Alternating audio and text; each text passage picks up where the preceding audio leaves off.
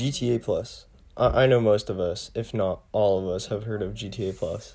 It's basically Spotify Premium, but for GTA 5, but instead it's useless. So I took up the dignity and bought it for myself to review it for you guys so you guys don't have to buy it. So whenever you first load into GTA 5 after buying the membership, you're greeted with this lovely screen. Basically, it just gives you an overview on where you can find the benefits and stuff in the pause menu for GTA 5 Plus and where you can cancel it, which you're probably going to have to do. So of course I did what the most sane person would do and go to Legendary Motorsports to see what's all new. And there's only one car, and that's a Vesta 8. I know it's not new, but it's free, so...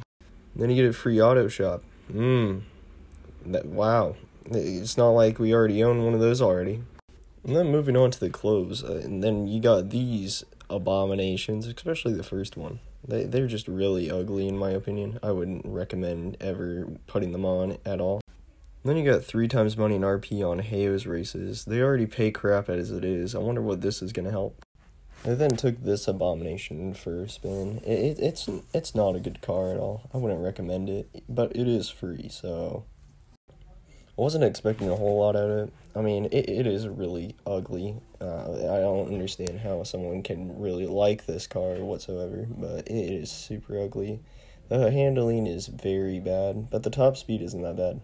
Now we got the time trials. So I basically set up the Turismo Classic, the S95, and the Vesta 8. Vesta's 8's on the bottom, the S95's top right, and the Turismo Classic's up top left, if you couldn't tell already. And surprisingly, the Vesta 8 is actually faster than all of them.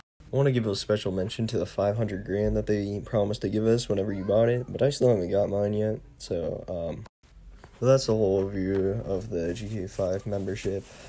It's not worth buying whatsoever. I wish that I never bought it, but for you guys' overview, and yeah.